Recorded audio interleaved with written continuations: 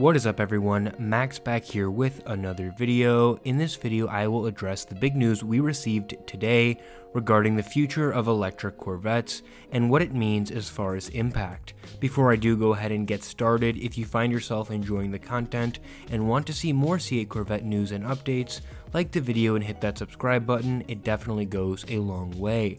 Now, if for some reason you are unfamiliar with what news I am referring to in this video, earlier this morning General Motors President Mark Roos confirmed that Chevrolet is working towards an all-electric Corvette. Also, we got confirmation that we will be seeing a hybrid C8 Corvette as early as 2023. We also saw a video released on YouTube by Chevrolet showing off a camouflage C8 Corvette driving around in the snow. That would indicate we will be seeing these two Corvettes as all-wheel drive.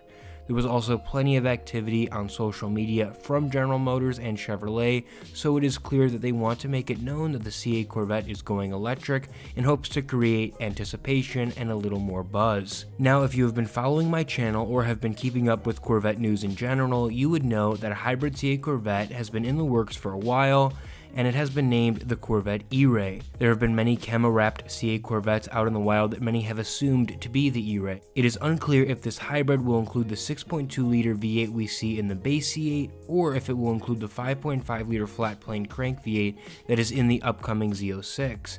I would guess that they would use the base C8's engine that makes roughly 500 horsepower and add electric motors to try and reach similar horsepower figures as we see in the Z06, which puts out a mind-boggling 670 horsepower. It also happens to be the most power from a naturally aspirated V8 engine ever produced. As a C8 Corvette owner myself, this hybrid gets me super excited as the 495 horsepower already is ridiculous for daily driving, and I do not have much of a problem getting traction, even with it being rear-wheel drive. I cannot even imagine the 0 to 60 launches and times of an all-wheel drive version of the same car. Plus, one has to consider that the car will be able to be driven all year round. I personally live in Illinois, and I know that when it snows and when the weather is terrible, which is at least half the year, the Corvette is practically undrivable, partially due to the fact that you don't want to drive such a nice car in bad conditions, but also with it being rear-wheel drive, you risk slipping all over the place. Obviously, if you are careful, it can be done, and as someone who daily drove a Camaro for 2 years, which is rear-wheel drive as well, I drove that year-round in Illinois, it is possible, but this all-wheel drive C8 Corvette will be great for those who want to drive their Corvette all the time. As far as an all-electric Corvette that was confirmed to be coming in the future, my excitement lessens a bit. Part of the reason I love Corvettes is the sound. I have been in a 2022 Tesla Model S, which is their sedan that is ultra quick. The car was amazing, and although it was not the Plaid, it was a long-range model, but it still offers a relatively similar 0 to 60 time as my C8 Corvette, and there is no way in the world you can convince me that that Tesla is more fun than the Corvette. Granted, the Tesla is very practical, being that it offers 5 seats and is all-wheel drive. And I know the world is changing and electric vehicles are becoming more prominent.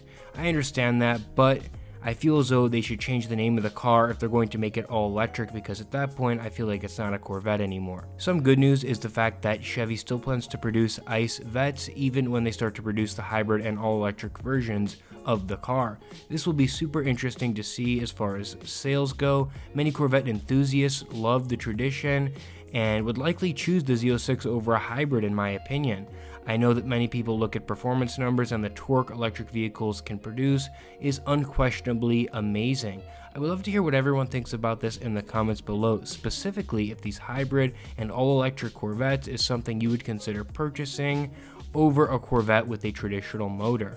Let me know what you think in the comments below. Also, make sure to like and subscribe for more C8 content, and I will see you all in the next one. Peace.